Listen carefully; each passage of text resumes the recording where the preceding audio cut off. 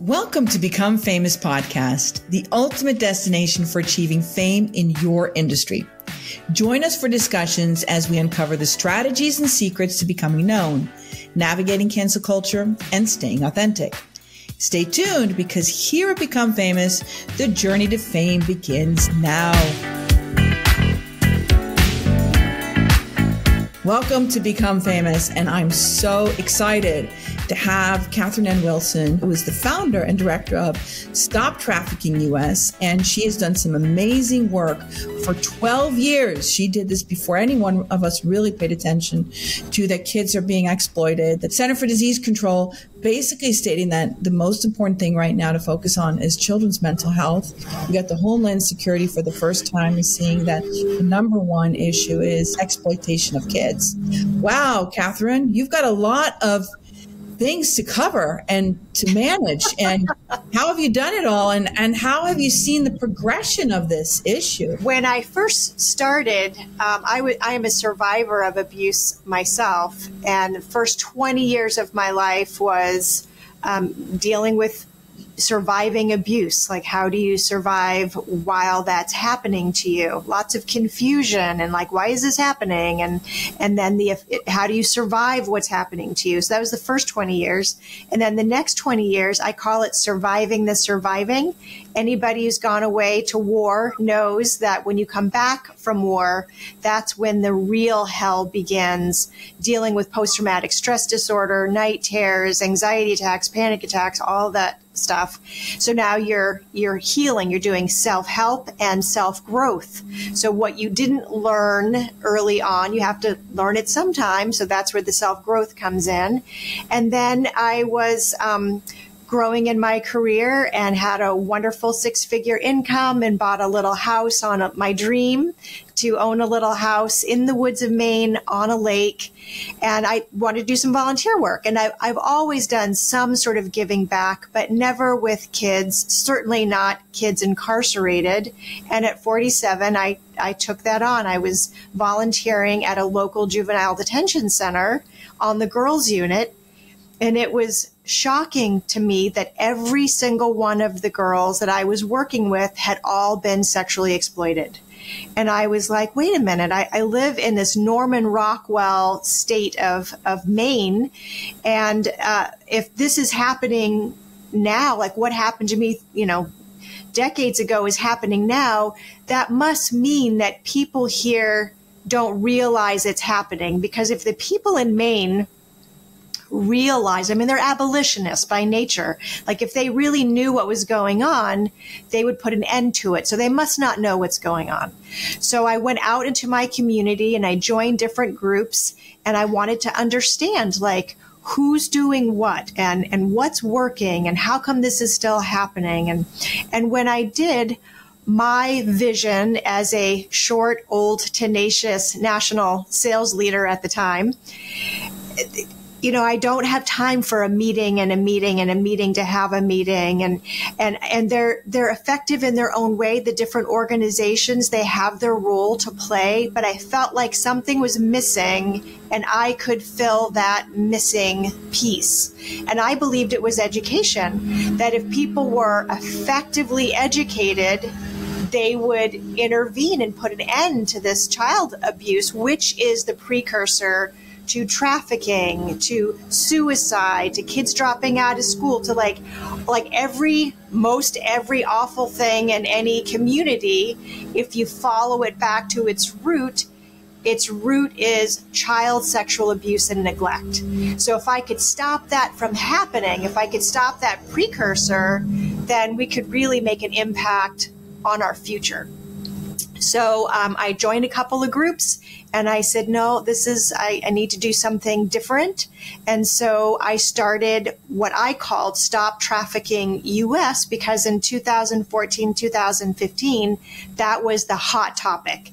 And I don't know if you're old enough to remember, but back in my day, if you had a black friend, a person of color, you were really cool, if you had, and then it was in the 80s, it was a gay friend, right? And so in then 2014, 2015, some of my new friends were calling me their sex trafficked friend. this is Catherine, my sex trafficked friend. And I'm like, oh my gosh, here we go. But that was the key that would get me in the door. And once I got in the door, I was able to say, hey, stop having sex with children. And here's why. And if you're motivated by morality, here's the reason. If you are motivated by money, here's the trillions of dollars that's going out every year because of sex trafficking. If you're motivated by your own children, then here you need to know that 1 in 5 children, 1 in 4 girls, 1 in 6 boys are sexually molested before they're 18. And 89% of the kids who end up sex trafficked were sexually abused first. So if you want to save your kid, here's what you got to do. So that sort of got the ball rolling. And right out of the gate, a lot of churches, because sex trafficking was the hot topic, churches were they were having like movie night, and they were showing this international 45-minute video of all of sex trafficking. So sex trafficking is the trafficking for labor, organs of your body, and sex. So they were doing just national, they were doing international. So all the little church people would come to see the hot topic, and then they would be followed by a panel. And what happened was they show the movie, everybody's chitting and chatting, and then they show the movie and they turn the lights on, and then there's a table of people like me and Homeland Security and local district attorney's office. And you look at the same, talkative, chatty Cathy people who walked in after the movie, lights go on, and the oxygen had left the room. Like everybody was just traumatized by what they saw. And I'm like, how in the world am I going to get through to them why they shouldn't have sex with kids and what prevention looks like when they look like zombies, right? And so I told the starfish story. Do you remember the starfish story? Yes, but you should tell it for our listeners. So the starfish story, I love Pippi Longstocking and I love Maine. So I imagine that this grandmother has this little girl like Pippi Longstocking who's visiting her grandmother on the beach. And after a full moon and an astronomical high tide, the little girl is out there and the whole beach is just littered with starfish. Some bigger than her hand and some so tiny it could fit on the tip of her finger. And she's picking up starfish and throwing it back in the water and picking up another one, throwing it back in the water. And here comes this cranky beach walker guy, and he's like, sweetheart, go back to your grandmother's house. The tide's going to rise. It's going to take everything away. There's nothing you can do. They're all going to die.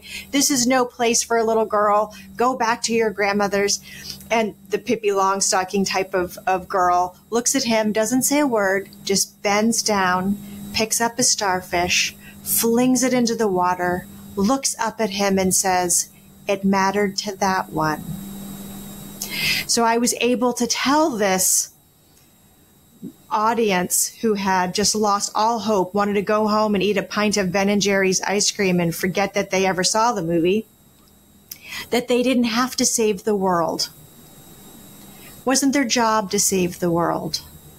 That if all they did was do their own healing work so we don't perpetuate generational trauma, and then after that, if they just became a safe place for their children and they had the difficult conversations within their own family and then their neighbors and their coworkers, that opportunities would just naturally happen to come, would just naturally cross over their path where they could make a difference. That's all they had to do. Then they came back alive again because they had hope. And so you tell the awful story and you reveal the awful statistics and you expose the realities without devastating and overwhelming everybody. And then you give them the how-tos. And you give them the script. They would always ask me, what do I say? What do I do? And so I would go out and I would find national leaders who are the best people in our country who are educating teachers. Who are the best ones to educate law enforcement? Boy, our law enforcement and first responders have a lot of vicarious trauma. If I want them to protect our children, then I need to give them the tools and resources to deal with vicarious trauma. Who's the best people out there for vicarious trauma? Bring them in.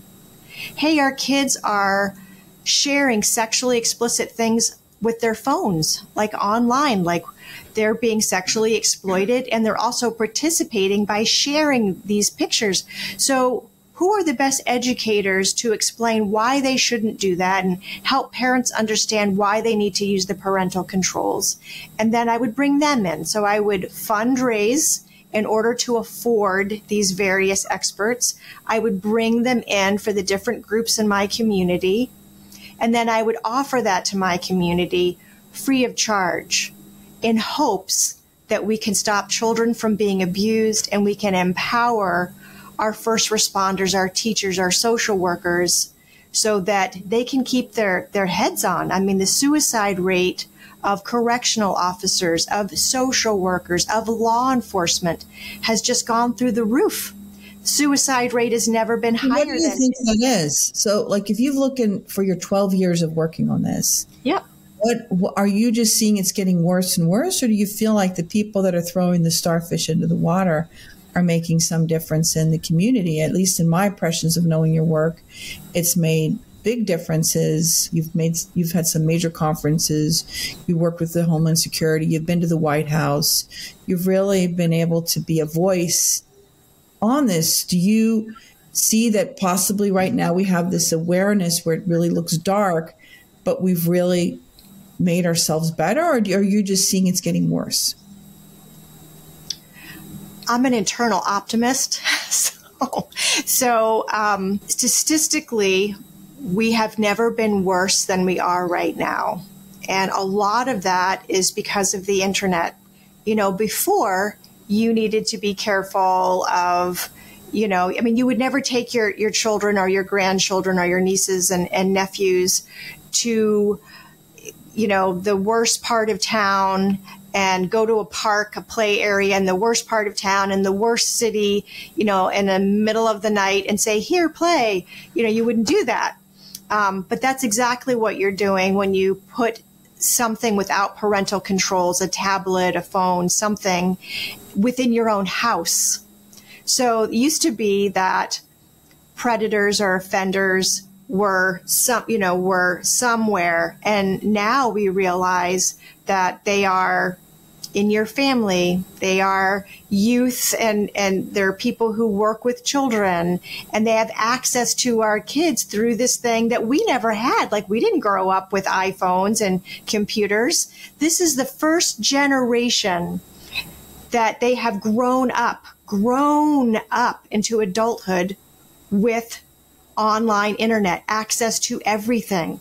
A child's first sexual contact, or not contact, or experience is on their phone.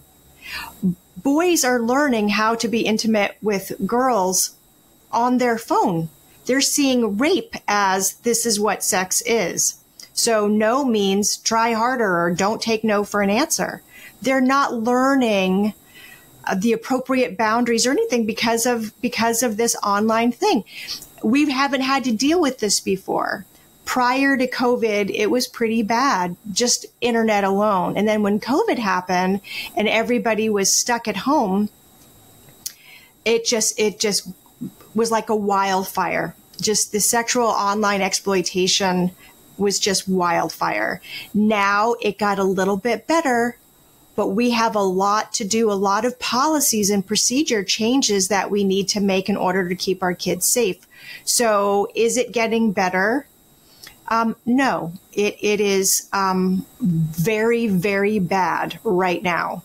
Prior to COVID, the Atlantic magazine journal said, we have a pandemic. Before we even knew what a pandemic, what's a pandemic? The sexual abuse of our children was at a level of pandemic. So much more has happened since then. The things are awful. Here's the good thing. This is not some mysterious cancer that we need to fundraise for science laboratories to figure out why and what we can do. We don't have to like experiment on animals to see what medicines work. It's access. It's access. And that is our greatest power, is that we can prevent access. It's so simple. It's so simple. In order to sexually abuse a child, you need somebody who has the inclination to abuse. And the theories on that are somebody is either abusing because they're a pedophile. That's just that's their sexual inclination is children, or they are doing it could be a kid who is reenacting what was done to him or her to another child. The second thing is a vulnerable child. And there are greater vulnerabilities. I don't usually talk about that because I don't want anybody to feel like they're safe because they're white. They're safe because they're not in the system. They're safe because they're middle income and not poverty stricken. Really, all children are vulnerable. The third thing is, and this is our most powerful thing, is access. Does that person have access to that vulnerable child? The Boy Scouts learned the hard way. The Catholic Church learned the hard way. They were forced to hire a third-party administrator to create policies and procedures. Some churches most have policies and procedures. Most do not. There's the limited little thing that insurance makes, but that's it. So just policies and procedures similar to the ones with the Catholic Church and the Boy Scouts. You're not allowed to take a child by themselves for an overnight if you're the camp counselor or you're the band teacher. You can't save money and share a room with your student. You can't send stuff back and forth. You have to have a second person, 2 adults, always 2 adults. So there's policies and procedures that we can put into place. And parents learning how to communicate with the other parents for sleepovers. We're doing a 5-hour conference June 8th here in Maine. It's called Parenting Safe Children. Her name is Feather, and she works out of Colorado. And she is a phenomenal educator teaching parents how do you keep your kids safe. People spend more time. But if you look at all of this, yeah. There's always been abuse of children. I mean, you were abused before, you were sex trafficking before the internet. So do you think the generational problem of it has gotten worse? Do you think that the pornography that's online is creating more of an inclination for wanting to have sex with children, wanting to abuse children? No, I don't think that there's a greater desire. I think that there's greater access. Okay. And the greater temptation. I think that if you are somebody that loves, I don't know what, I like chocolate ice cream. So if you love chocolate ice cream and it's hard to get, you're only going to get that chocolate ice cream, right, whenever. But if it's everywhere, and they can get away with it. And that's the thing. People who are inclined to abuse children are looking for vulnerable children. They're looking for a way to get away with it. So I don't think that there's more people, like there's a greater amount of people who want to abuse.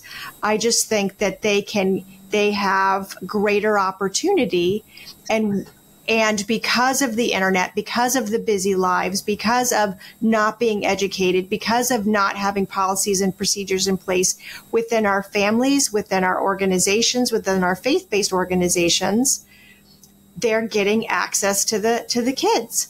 And I think it's such an interesting way of angling it for access. And I think you're so right, because my brother's kids in Norway, I remember I was with them at the beach and they were wearing these really tops and they were sharing it online. And my brother says, don't share that online because you're making yourself vulnerable to the predators. And the girls were not really listening. They thought, oh, Dad is so old fashioned. And I said the same thing.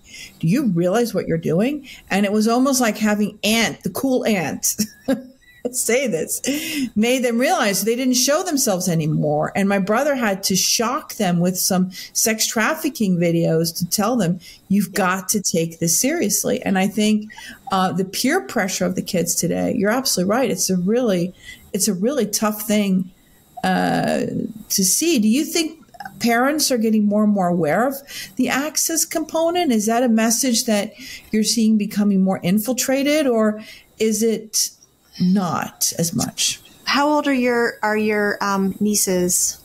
What age group? I'm sorry? What are the ages of your nieces? My nieces at the time when I was doing that, they were 12 to 16. Yeah. So that 10 to 12 spot is particularly, that's a tough one, that age. So, I want to commend you for saying something. So what you did is exactly right. So if everybody just spoke up, just spoke up when your gut says something, when you see something, hey, girls, there are people out there that are not going to have your best interest at heart, and they're going to, you need to not do that. You just saying something, being the cool aunt, like you said, boy, you're the one that said something. Wow, if she's saying something, right? So I just wanted to commend you. That was very cool of you to do that. I'm kind of the old-fashioned aunt. I'm like, dude, don't dress like that. You're just making it worse. And I just remember that when I was young myself, as soon as you wear the short skirts, it's like you're ready for the taking. It's when you are dressed more respectable, you're treated more respectable, right? But so the fashions today is just really tough for the kids. You say that, but that is not the bait. So really? we would think that, right? We would think, wow, you're looking like you're easy, for lack of a better word. You look like you're easy, so I'm going to go for you because you're easy. When really, I'll give you an example of what a potential offender could do. So back in my day, if you got to go to the mall and hang out with your girlfriends, you were really cool. So Friday night could be roller skating rink, could be the mall. So there's a group of girls, and we'll say, 10, 11, 12, or, 10 to 13, that sort of age, 14. Maybe 15, and the girls are out at the mall and they're all dressed up and they're having fun. An offender could be watching them, right? And he or she is trying to pick which one is potentially good for him. So he might bump into a particular girl. And then he'll say, oh, excuse me. And then he'll look into her eyes and say, you have the most beautiful blue eyes. If she says, thank you, I got them from my dad, and scurry off, that's one response. Or she looks down and she says, I'm not very pretty. It had nothing to do with what she was wearing. It was vulnerability. The one that looked down and said, I'm not very pretty, that's going to be a much easier prey than the confident girl who said, I got my eyes from my dad. Now, wow. That's just an example of stranger, when really it is the cheerleading coach, the swim coach, the camp counselor, the friend of the family, the neighbor, the parent or relative of your child's friends.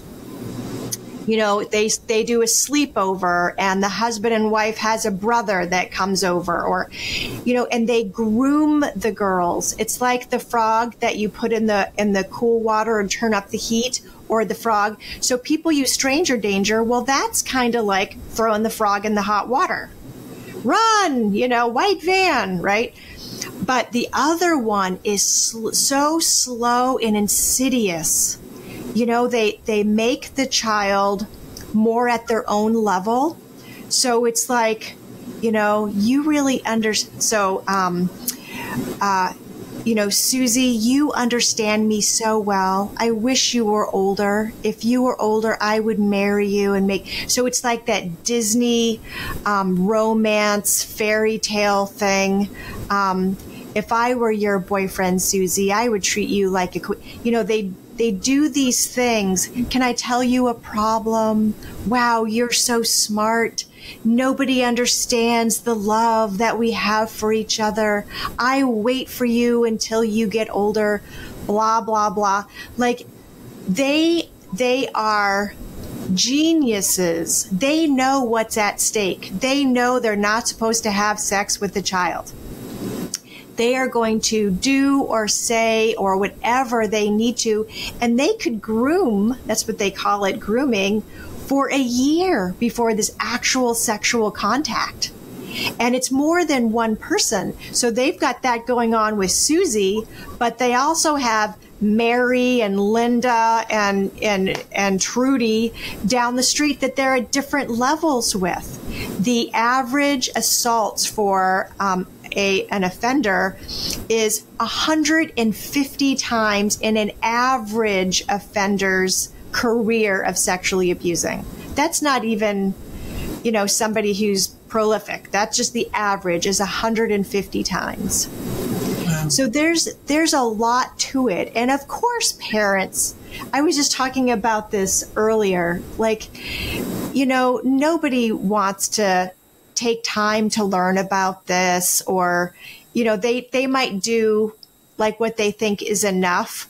I remember somebody telling me, Catherine, because of you, my husband and I told our 5-year-old that if something doesn't feel good, you come and tell mommy and daddy. And she was all proud, like they had that conversation. And I said, well, what are you going to do when it feels good? Wow. And her jaw hit, because it does. And if the parents who say, I'm going to string up, if I saw, somebody that has sex with a child, that I would kill them and blah, blah, blah. Well, the children around you that hear you talking that way about the awful things that you would do to somebody who had sex with children, if they're in a intimate relationship with somebody, if they're being sexually abused by somebody in the family and they love that person, they trust that person, they just want that person to stop having sex with them, but they don't want anything bad to happen because children are ferociously loyal. Like they will let anything happen to them. An offender can say, I'm going to do these awful things to you and you're going to shut up and let me, or I'm going to do them to your baby brother or your sister. That child will endure hell for years and never say anything out of loyalty to their siblings. So it seems like to me that there is actually two issues here, really. There's so many. There's so many issues. We're going to tackle it so people don't feel like so helpless that nothing is really happening, right?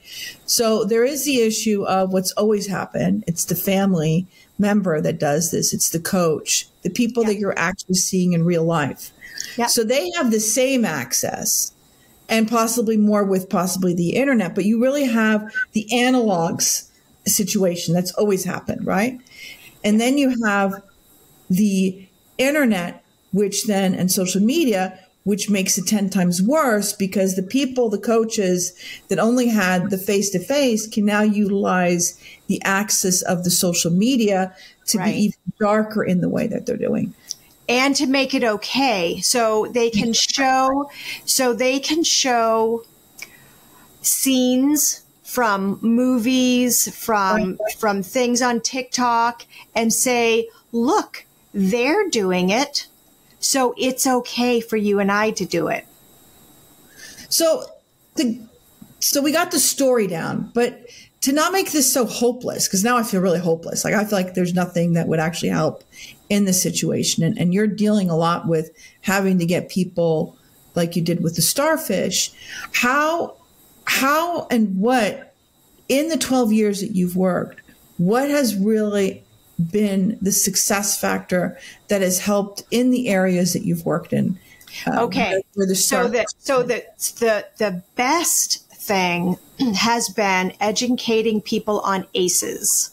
So adverse childhood experiences. So if your listeners Google adverse childhood experiences, they will see at the very top is the CDC. So back in the 80s, the Kaiser Permanente, in the 80s is when people started really having morbid obesity, not like a little voluptuous chunky, but like morbidly obese. And so Kaiser Permanente, it's all about money, right? So they were losing money, their profits, because these morbidly obese people were having these various medical conditions. They were having blood pressure stuff, heart stuff, blood sugar stuff.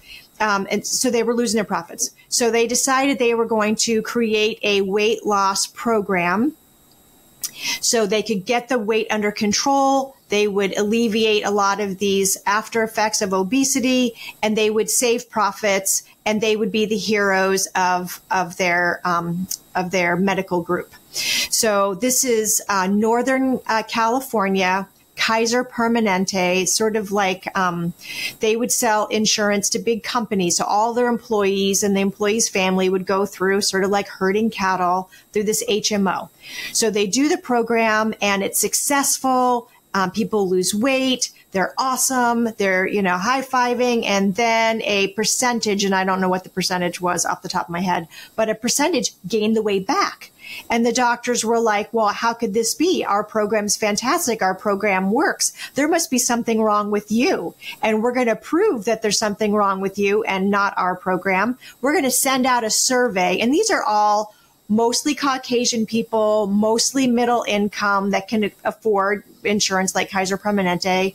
And they get this survey. And the survey's like, is there anybody mentally ill living in your home? Is there food insecurity in your home? Is there domestic violence in your home? Has anybody been incarcerated in your home? Is there sexual abuse of any kind going on in your home?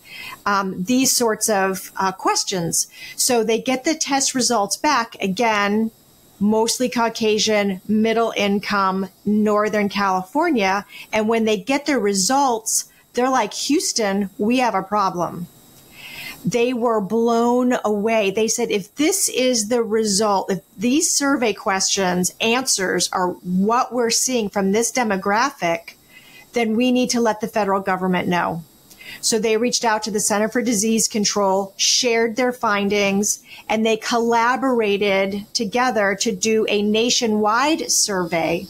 And what they found was that children, and I'll say in utero, so in utero through 18, and that's sort of a gray line, but that time period, when a child is developing, it's kind of like a souffle. You can't put it in the oven, take it out, put it in the oven, take it out. It's not going to rise. Well, when you abuse children through neglect or abuse, and they are growing up in an environment like this, they get these traumas. And so they gave a scale. For each trauma, there was a scale of 1. It was 1. So if you have 4 out of, I think it was 10 at the time, I think the questions are now 22 questions, but at the time they were 10. If you had a score of 4, well, what happens to your longevity of life, the physical symptoms?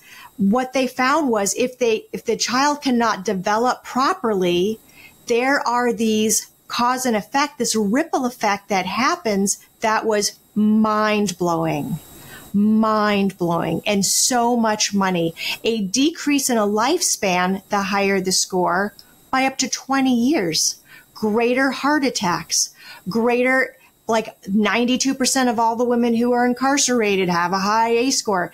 Then they took it even further and said, okay, again, it's about money. Let's look at all the hospitals. The hospitals lose money by what they call frequent flyers. People who are always coming into the emergency room over and over again. They can't get their blood pressure under control. They can't get their blood sugar under control. Their pain medication isn't working the way it works for other people on them. They're having trouble. Well, guess what? High ACE scores. They found that high ACE scores, they were the frequent flyers. Let's take it to healthcare for companies. Again, it's all about money. How are they losing money? A company is affording healthcare for their employees based on usage. So 80% are using it like normal, they get sick twice a year or whatever it is. But this other percentage, this 10%, is using the lion's share of the healthcare costs for the whole organization, because this 10% are always sick. They're coming in late. Their car broke down. Their kid has the flu. And we all know them. Like we all know who those people are. Ding, ding, ding. High ACE score. And so the biggest thing is that. So what are you saying then? Is that we focus on the ACE score? Is that what you're doing with U.S. trafficking? I'm saying that when people take a minute and do a deep dive and understanding ACEs for this is again my 12th year, when I explain ACEs and when people do their own research, their minds are blown. I can't tell you. ACEs is amazing. It's an amazing. Most people don't know about it. So it was Oprah. I want to say 4 years ago, but it's probably 5 years now. So 60 Minutes had their 50th anniversary. So if your listeners Google 60 Minutes Oprah, it'll pop up CBS. And so my husband was like, this can't be true, because he just assumed that Oprah knows everything and she would have known about ACEs.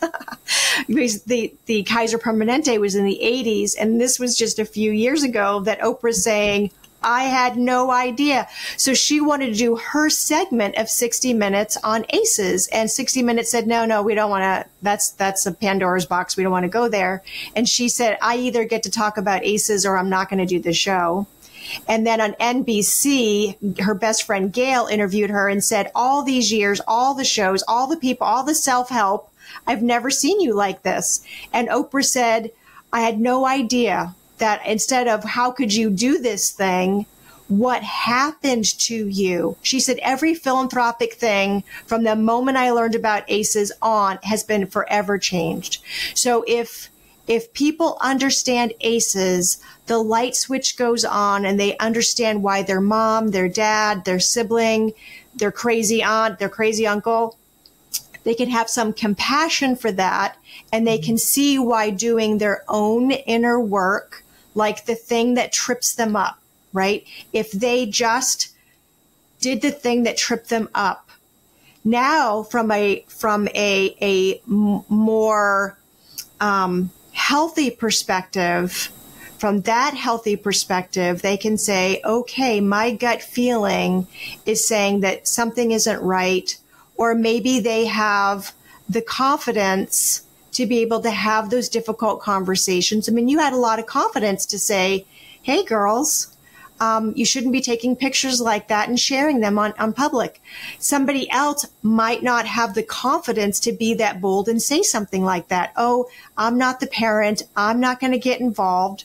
Screw that. You're like, hey, I care about this kid. And then when you also look at the fact that all children are our responsibility, instead of I'm only going to look after mine and I'm only going to do what's comfortable for me because I haven't healed. So I have a lot of shame about my body. I have a lot of embarrassment about my parents didn't tell me things. That hasn't been modeled for me. So I don't know what to say and how to say it. So I'm just not going to say I turned out fine and I didn't know anything, right? So when you understand ACEs and you do your work, you're able to show up for your family and for your community in a healthier way, and just do the starfish, just that one thing. And that changes everything. Yeah, no, ICE has really changed my perspective. I thought it was a very interesting study and really made you look at your own traumas and why you're reacting the way you are. And looking at the score, you're like, oh, I didn't realize this was going to have so much of a health impact on my life. Huge. And it's a good reminder. It's a good reminder. So if you look at your life and you look at everything, you're really highlighting this issue. Where do you see the issue going now? Is it you're focusing on ACEs, you're focusing on prevention and education? What do you think is the big, or maybe not big, but these small actions? How are you expanding, and how is this just becoming known? Are just people just coming to you as a resource, or is it like how have you been developing and growing? So I started off just doing what I mentioned earlier, just being invited as a guest to be on a panel. And then from that place, I was invited to be like the keynote speaker for various groups, women's business, men's groups, all these different groups. And I come from a sales background. And whenever I wanted to close a sale with a big company, I would always bring my A team. Right? So I know that the owner of the company is going to be there. The HR is going to be there. Their payroll person is going to be there. Their tax accountant is going to be there. And they're all going to have their own lane. And they're going to want to know what I'm selling them, how it's going to impact their particular focus. So I would bring in my A team that would be able to speak tax code, that would be able to speak HR, so that I could meet them where they were at, answer the questions before they answered it, and close the deal. Mm-hmm. And I closed a lot of deals and was the top producing salesperson in the country for a decade. So now I'm being invited to be, talk about sex trafficking, child sexual abuse, and prevention. And I'm looking at my audience, and sometimes I would have 150 people show up at a particular group. And I'm like, you know what? I think the same would apply. So I would bring in somebody from the world of addictions, somebody from the district attorney's office, somebody from Homeland Security, and then I would speak as a thriving survivor. So that way I could hit people where they were at. Great. Right? Yeah. So then that began to grow, and I'm like, okay, how can I reach even more people? So my singular goal, my target was, how can I reduce the sexual abuse of children in the state of Maine? I believed I could have the greatest impact if I educated the 1.3 million people in the state of Maine. So how can I do that effectively and efficiently? So I said, okay, well, maybe if I spoke at conferences. So I went around to different conferences and I saw who their speakers were, what they were saying, how were they saying it, because success leaves clues. And I realized I had an aha moment after, I think, my fourth, and I go to different states too. After my fourth conference, I had an aha moment that said, these people are preaching to the choir. The people that they're talking to already know how bad the problem is. We need to get to the people who don't know. Well, how can I do that? Well, I'll have my own damn conference and I'll invite all the people who don't get to go to them. Well, what are the blocks to that? Well, that's usually weekday. They're usually somewhere where they have to travel. They're usually very expensive. So what I'm going to do is I'm going to have it on a Friday, Saturday, and I'm going to have it be free, and I'm going to have it be an experience. I'm going to bring a food truck so they don't have to leave, and I'm going to have coffee and tea. I'm going to change their state when they walk in the door. I'm going to have acoustic guitar playing. So when they Tony Robbins all the way, right? This is how I roll, right? And so I reached out to somebody from the district attorney's office that I have the highest respect for, and she told me about Victor Veith. Victor Veith used to work for in our nation's capital and he's also clergy and a lawyer, but he was the lawyer, crimes against children in DC for many years. He has an excellent reputation. He educates over 50,000, usually state workers across the United States. And she said, you need to talk to Victor. So I don't know how to do a dinner party like Nora, our mutual friends, like she can do a dinner party. I don't know how to do. How am I going to do a conference? I'm like, how am I going to do a conference? So I reached out to Victor and I said, hey, I have no idea. He called me up and he said, I've never been to Maine. What's the best time of year? I said September. And he said, this is what I think you should do and how I think you should do it. It was a 3-day event for faith leaders and community. I raised $25,000, brought him in. We had 350 people. It was my first time ever doing an event, 75 police. And then another one we did online. We did a 3-day conference for social workers, teachers, and prosecuting attorneys. We had 679 participants on that. So, and then I got a call from the Catholic Diocese. And they said, hey, we have 12 schools in Maine. The kids are sharing sexually explicit things. This is after COVID. We can't seem to get ahead of it. Could you teach online safety? These kids don't seem to understand that there's no such thing as delete when you share a picture. So we called it undeletable. And I brought in somebody from Victor. So Victor Veith's company is called Zero Abuse Project.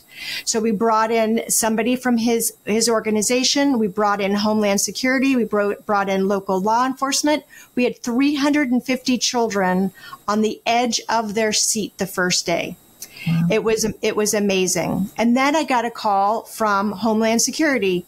Homeland Security said, hey, the stuff that we do, it's affecting us. And we need to understand vicarious trauma, how to deal with our own vicarious trauma so that we can do our jobs where, addictions are going up, domestic violence is going up, divorce is going up, suicide is going up. Could you do it? But could you do it privately? Because we don't want this, we don't want people to see our faces. We don't want this to be on Facebook. Would you do this? So I got four highly qualified trainers educated in trauma. We were able to bring in the University of New Hampshire Crimes Against Children Research Lab, one of the world's foremost research labs. They volunteered to come and speak. I couldn't believe it. I was so excited. And we were all set up to do this day-long private, no cameras sort of thing. And then the state of Maine had our first and hopefully last mass shooting in Lewiston, Maine. The day that we were to have our conference, 350 law enforcement were on a manhunt trying to find the shooter.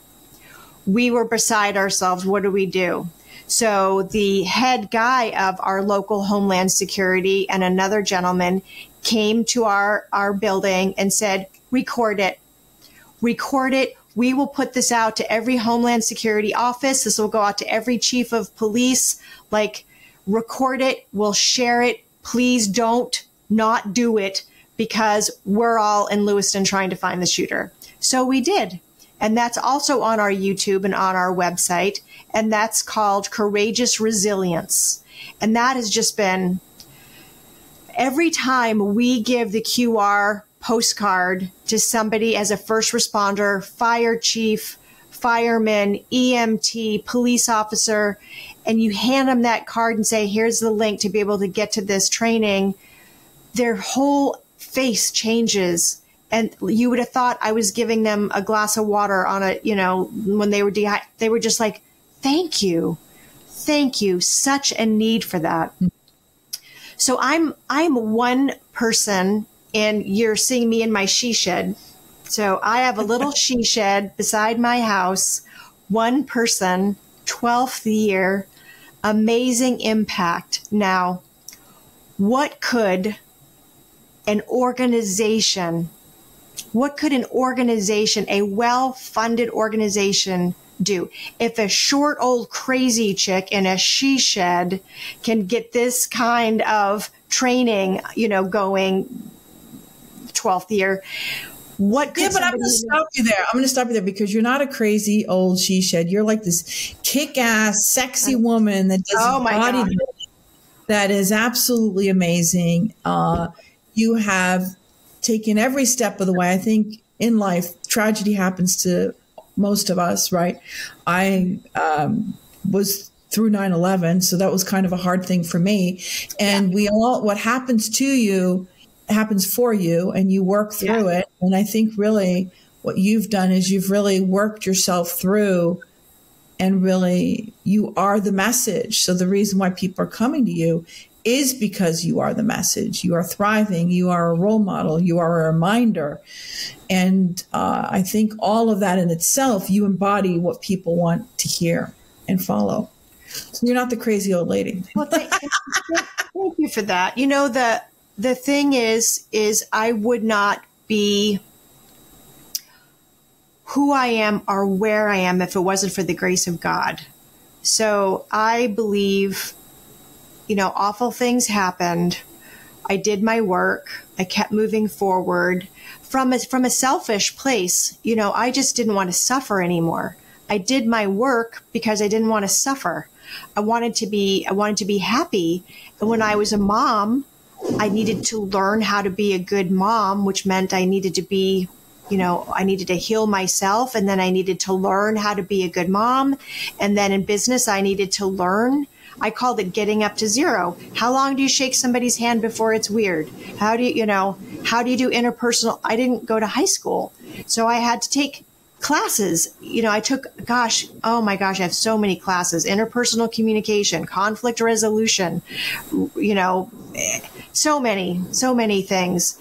I love Tony Robbins. I used to be University on Wheels. I'm driving all over the United States and I'm listening to stuff on how to be a better person.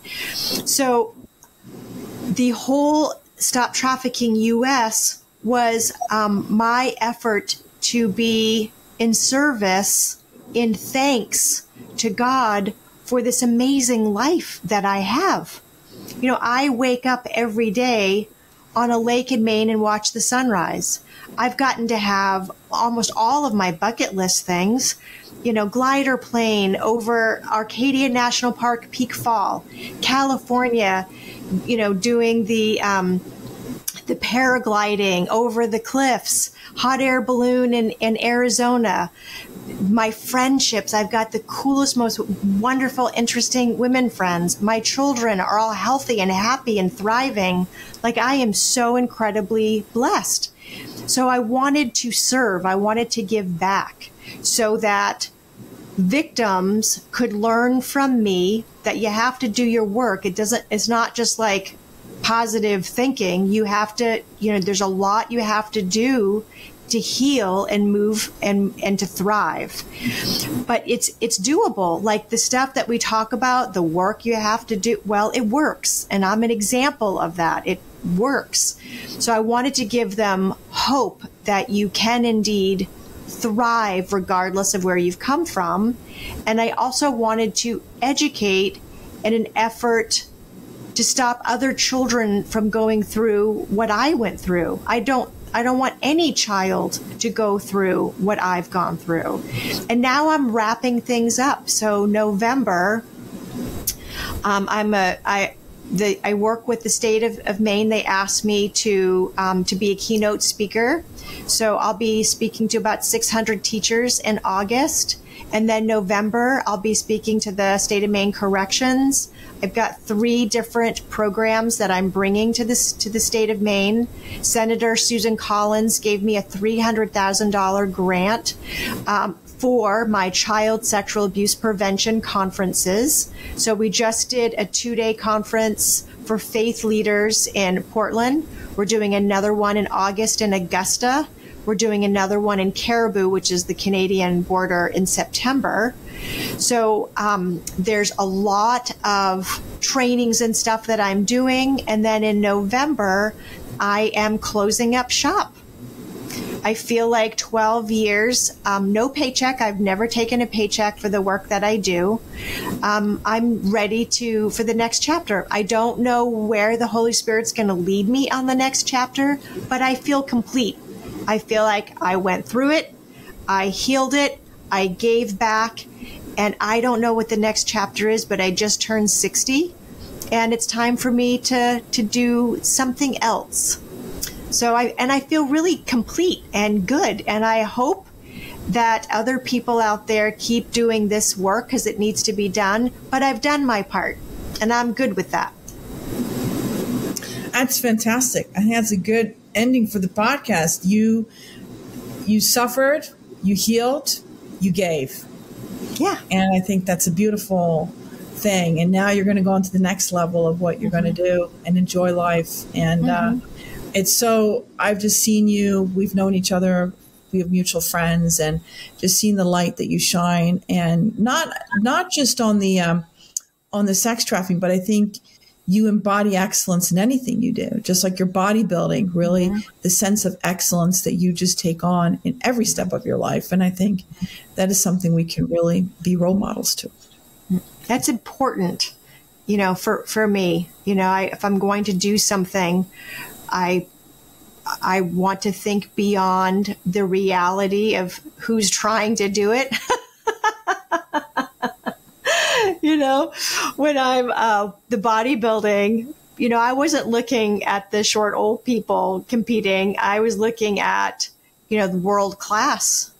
And I said, okay, who are short, world class? And I'm fortunate enough to have placed in the top 4 of every competition I've participated in.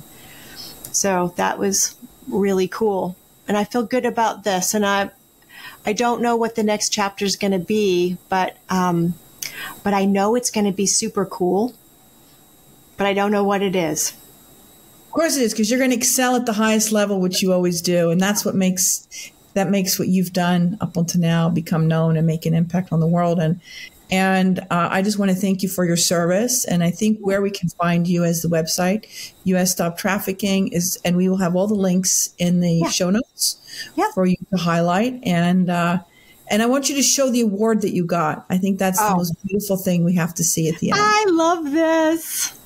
So Ruchira Gupta is this amazing Indian woman who lives in New York too, but she was in India, and she was a photojournalist, and she was taking pictures of little villages. And she went to this one village, and the girls were gone. All the little girls were gone. And most people would have said, back up slowly, get the hell out of here. And she didn't. She took her camera and she said, I want to know where they went.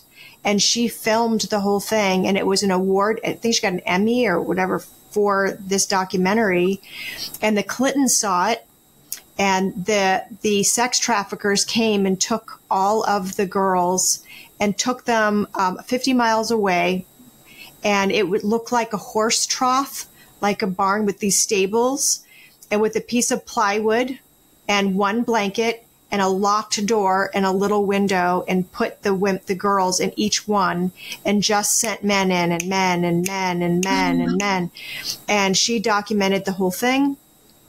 And she came back, and the Clintons talked to her, and they worked together. She was the first non-American citizen to work on a national bill. So it was pretty cool. Ruchira Gupta. So she came to the state of Maine, spoke at Colby, spoke at Bates, and they asked if one of the first things I did in 2015, if I would be on a panel with her. And so she and I connected. She's been following my work all these years. And this last fall, she said, Catherine, I want to honor you with a Last Girl Award in New York. So that's what that is. So she is the grandmother of the sex trafficking prevention movement. So it's super cool that she gave that to me. Well deserved, my friend. Yeah. Well deserved.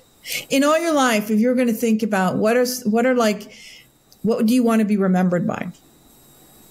What I want to be remembered by? Well, I'm hoping I can.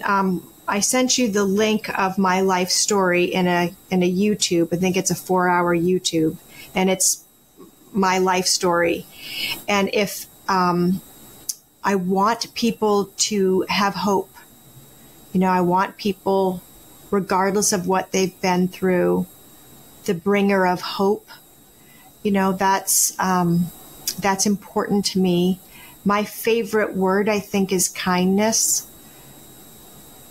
You know, I want to be remembered for being kind and the bearer of hope.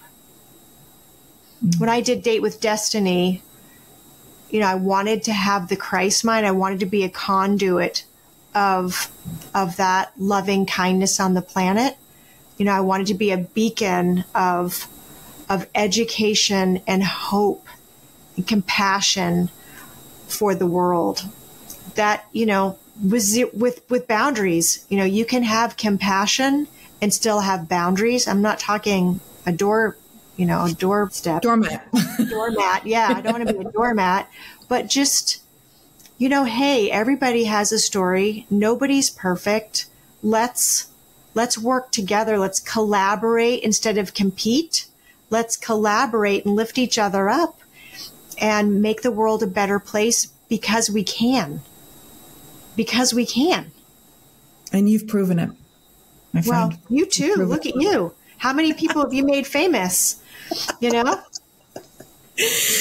Well, I hope my goal is for this podcast is for more and more people to know about this important issue, about the work that you've done, learn about the website, and we'll also put in the link, if it's okay, your biography, your 4-hour YouTube, so that people can look at that and really take on what one person can do, even having in the face of ACEs, if you're thinking of it, the statistics, they're showing how difficult it is, but we can overcome.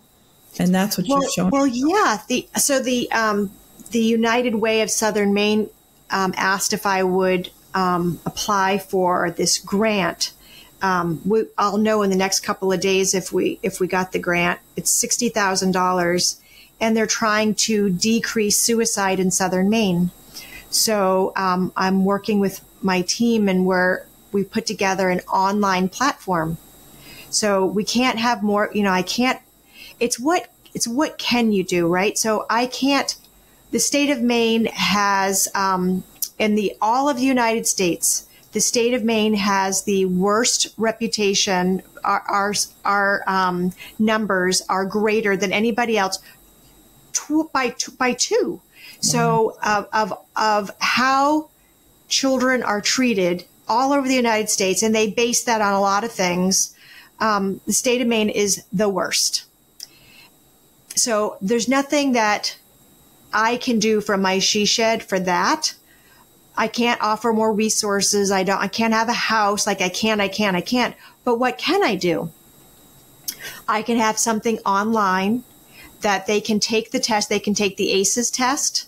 They can take the depression scale. They can put in their physical information and a personalized exercise program for them, weight bearing only, so they don't need a gym.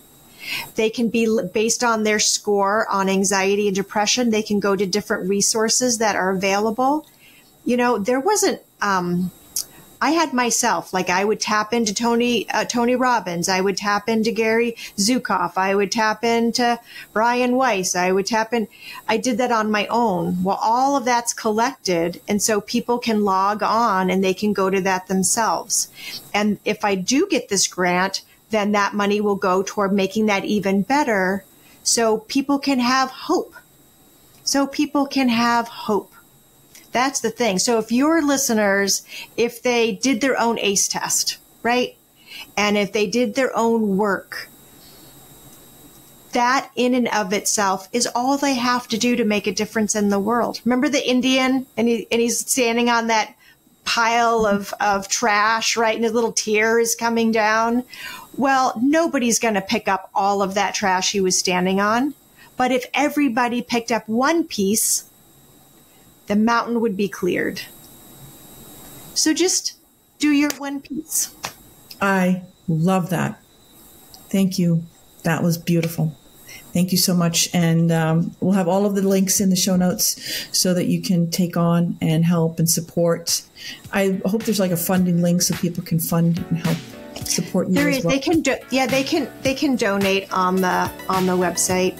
But really, if they did anything, it would just be learn about ACEs, because that will touch them personally, and that will make such a difference in their own world. And I just want to help them make a difference in their own world. We will do that. Thank you. Yeah. Thank you for listening to Become Famous Podcast. If you like what you heard, please subscribe, rate, and review our show. Your support helps us keeping bringing you valuable insights on achieving fame in your industry. Keep shining, and see you next time.